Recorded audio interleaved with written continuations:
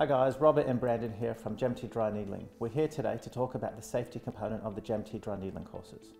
Robert, can you please describe the main safety features of our courses? Sure thing. Look, as you know, dry needling is an invasive technique and it has associated risks, contraindications. So we make sure that our whole procedure is set up to protect the most important people in the room, being the clinician first and foremost and the patient.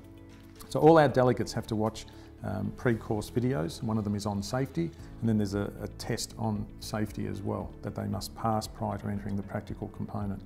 And we spend a large part of day one just with needle manipulation skills. Everything from how to safely and effectively take that needle out of the packet to engage that needle. We teach our skills on both sides of the body, so it's important that our practitioners can needle with both hands. And we enforce that they wear 2 gloves. So many courses still wear no gloves or 1 glove.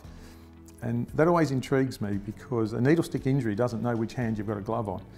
And when you ring an infectious disease department of a hospital and you tell them you may have a needle stick injury, they ask you a series of questions.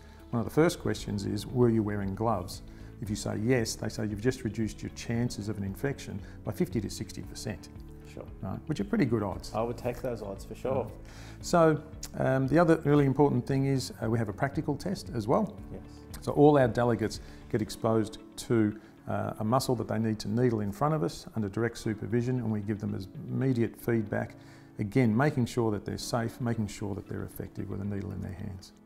Let's not forget the student to teacher ratio of the courses. Oh look, that's important to us, as you know. So as soon as we get a 9th delegate on a course, we get a 2nd instructor in because they love the supervision and we want to make sure that we're there for them. We don't want to rush them and we want to give them as much feedback as we can, which is why we also have a practical test on the last day of the course. So every delegate gets given a muscle and we ask them to safely and effectively needle it in front of us.